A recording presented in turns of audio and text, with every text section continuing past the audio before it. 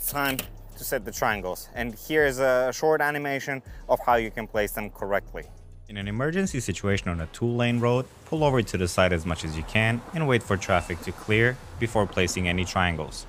Once traffic has cleared, place your first triangle 100 feet in front of your truck, one triangle 10 feet behind, and a third 100 feet behind your truck. And remember, never stop in a moving lane of traffic. In an emergency situation on a 2-lane road with an obstructed view,